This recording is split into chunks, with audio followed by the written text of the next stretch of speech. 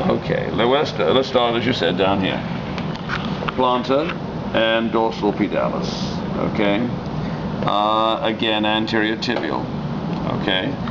On the lateral side of the tibia, by the fibula or peroneal. Behind the knee, popliteal. The back of the leg here, all right, is still relatively superficial, but we still have the femoral. Small vessels around the knee, genicular. Genicular. Okay. You know this is femoral because you can see it's going over the femur. Okay. All right. But only in the leg. Same here with the vein, femoral. Now, once we are in the body, we have the iliacs, external iliac, all this, internal iliac, common iliac,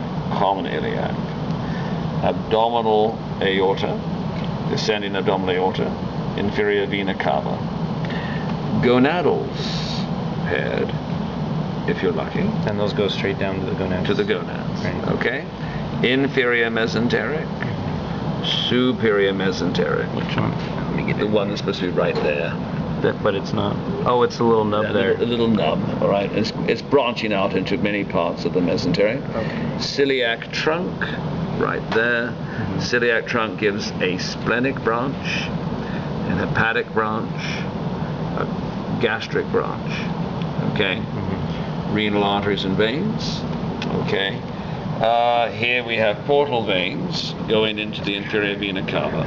Remember this is the portal veins. So this is the liver flowing into the inferior vena cava. All right. The heart, of course, you've got the atria and the ventricle, right and left. Leaving the right ventricle, the pulmonary artery, which is oxygen poor.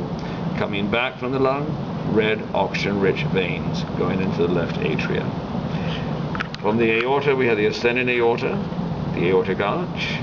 We have the brachiocephalic or nominate artery, the left common carotid, and the left subclavian.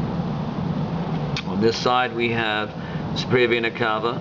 Tributaries of it are the right and left brachiocephalics, also called anominates, the common jugular or internal jugular, the subclavians, okay, and then you can see branches, tributaries of this subclavian would have been the cephalic, the brachial, and the basilic. Basilic on the inner aspect of the arm, the cephalic going over the head of the humerus, and the brachial going down next to the actual arm or brachium. You can think, if you think of the vein that has the same name as the artery, the brachial artery, is usually the vein closest to that artery and next to the bone. All right, what else do you have? As you continue on down, cephalic continues, basilic continues, brachial continues, and then gives rise to a network here.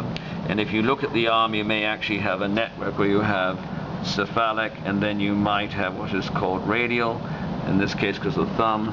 Then you might have another one in the middle, which we call median if you wish, then another one which you could call ulnar, and then you could call basilic.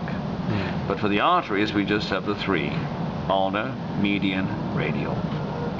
The arteries continue on down from the brachial, and you can see they form those three branches, and then they form the arch, which is a palmar arch or a dorsal arch of the hand. The veins also form an arch, but the arch of the veins is more open.